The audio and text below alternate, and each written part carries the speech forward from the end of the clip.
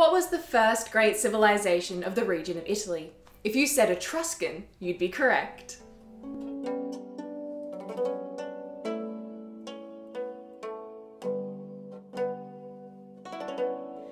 Hello and welcome to World History Encyclopedia. My name is Kelly, and today we're going to chat about the region of modern Italy's first great civilization, not the Romans, but the Etruscans. Don't forget, the easiest way to support us is by giving this video a thumbs up and subscribing to our channel so you don't miss out on our new videos every Tuesday and Friday.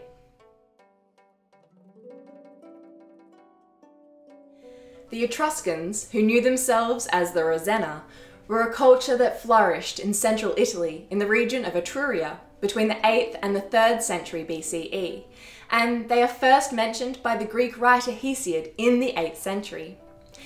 They were a major trading entity in the Mediterranean, and in the ancient world, they were renowned for their mineral resources. Although much of the Etruscan culture and history was obliterated or absorbed by the Romans, many Etruscan tombs and their contents, wall paintings, and the Roman adoption of Etruscan material and religious culture have survived. The Etruscans lived in independent city-states, linked only by their common language, religion, and general culture. This means that art, governmental, and architectural developments happened at different times in each city, since they were working autonomously. In central Italy during the Iron Age, a culture began to develop in around 1100 BCE, and they have been called the Villanovan culture. These peoples were actually what we know as the Etruscan culture in their early form. The lack of evidence showing that there was warfare in the region or migration of new peoples suggests that the Villanovan people never left and the Etruscan people never actually arrived, but they are one in the same. The Villanovan exploited the numerous natural materials and resources, which meant that villages formed and houses were built, which were typically circular. The Villanovan grew crops, produced pottery, and participated in trade. By 750 BCE, the Villanovan culture had become the Etruscan culture, and many of the Villanovan sites would develop further into major Etruscan cities. The Etruscans exploited the natural and abundant resources to make metal tools, pottery, and various goods out of precious materials, such as gold and silver. The numerous Etruscan cities were connected via a trade network, and by the 6th century BCE, they had begun constructing their monumental sanctuaries, developing an organized city, and had established many close trade contacts, most notably with the Greeks and the Phoenicians.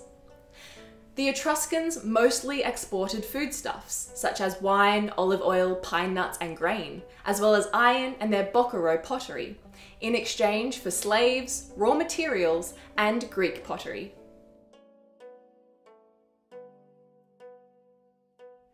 Due to the lack of textual sources from the Etruscans themselves, what we can understand about their social structure and values and governmental structure comes from places such as graffiti on pottery, tombs, short inscriptions, art, and descriptions by Greek and Roman writers.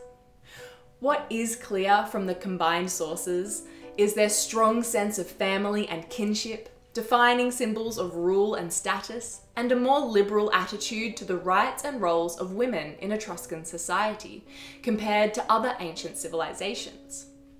Women had greater freedoms, such as owning land in their own right, but they still couldn't participate in public life past the social and religious occasions they could attend.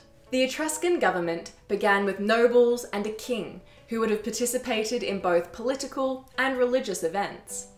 Over time, it changed from a monarchy to an oligarchy, where a council of elders or a citizens' assembly would vote one man in to rule for a one-year period. Some men dominated key roles in politics, law, and religion, and it seems that membership in a clan was more important than which city you came from. The The only political communication between the Etruscan cities that we know of is the small amount of information that we have about the Etruscan League. What we know is that elders from either 12 or 15 of the most important cities would meet to form policy. In the earliest Etruscan sites, there are multiple separate cemeteries that seem to be divided by kin group, a practice that continued throughout the span of the Etruscan culture. By the 7th and 6th centuries BCE, the Etruscans were creating large stone tombs, and social standing was shown through depositing rich grave goods in tombs.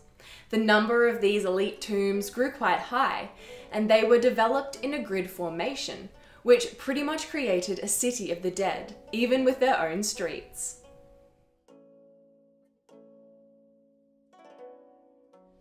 The Etruscans had their own pantheon of gods and ritual practices, although much of it was assimilated into Greek and Roman beliefs, which makes it harder to document Etruscan religion, especially since much of our knowledge comes from Greek and Roman writers, which contains bias and downplays the extent of the Etruscans' influence.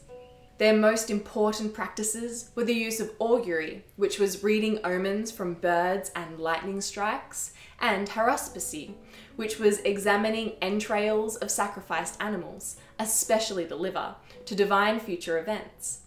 Other practices included animal sacrifices, where the burning of the offering was for the gods in the heavens, and the blood of the animal was for the underworld gods. They would also perform prayers, hymns and songs, pour libations on tombs during burials, and offer votives, which were left at temples, sacred spots, and tombs. Much like the gods of Greece and Rome, the Etruscans had gods for important places, objects, ideas, and events that controlled and affected everyday life. The early gods seemed to be faceless deities, but were made more human once they were incorporated into Greek religion. We know of the adoption of Etruscan gods by the Greeks because of depictions of the Olympian gods on Greek pottery, which were inscribed with the Etruscan names. Priests in Etruscan religious ceremonies were mostly males, and limited evidence suggests that some women may have had a role in religious ceremonies.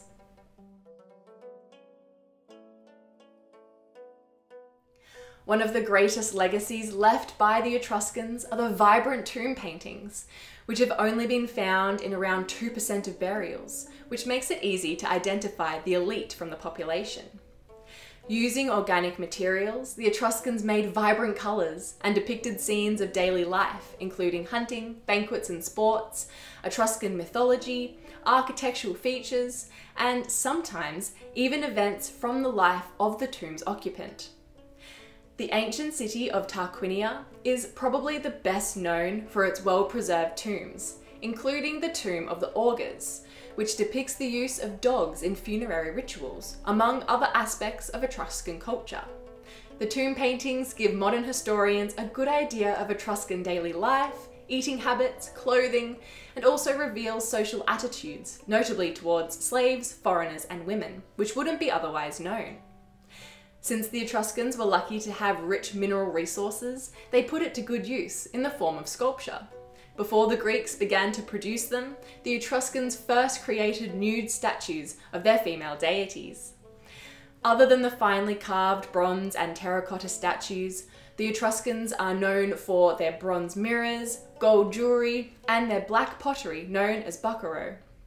Although not many survive, we know that they created large sculpture works, most notably the Chimera of Arezzo, the beast which was killed by the Greek hero Bellerophon in mythology, which is made out of bronze and dates to the 5th or the 4th century BCE. Eventually, the Etruscans were completely assimilated into the Roman Empire, but their art and culture were a huge influence on the Romans. The Romans adopted the Etruscan victory procession, which would become the Roman triumph. The white, purple, or with a red border robe of the Etruscans would become the Roman toga. Etruscan divination practices were adopted, and many words from the Etruscan language were passed on to the Romans, with the Etruscan alphabet being an important influence on the Latin script. The Etruscans' use of dogs in ritual and sports, whether gladiatorial games or racing, was adopted by the Romans, and their military, political, and religious organisation also influenced those of the Romans and the Greeks. Do you know if your country's culture emerged from another older civilization or a mix of different past cultures? Let us know down in the comments below. If you enjoyed this video, make sure to give it a thumbs up and subscribe to our channel so you don't miss out on any new uploads. As always, if you'd like to learn more about the Etruscans, you can find links to a bunch of our articles all about this fascinating and influential culture in the caption below. This video was brought to you by World History Encyclopedia. For more great articles and interactive content, head to our website via the links below. World History Encyclopedia is a non-profit organisation, so if you'd like to support our work, you can head to our Patreon either by the pop-up in the top corner of the screen or via the Patreon link down below. Thank you so much for watching, and we'll see you soon with another video.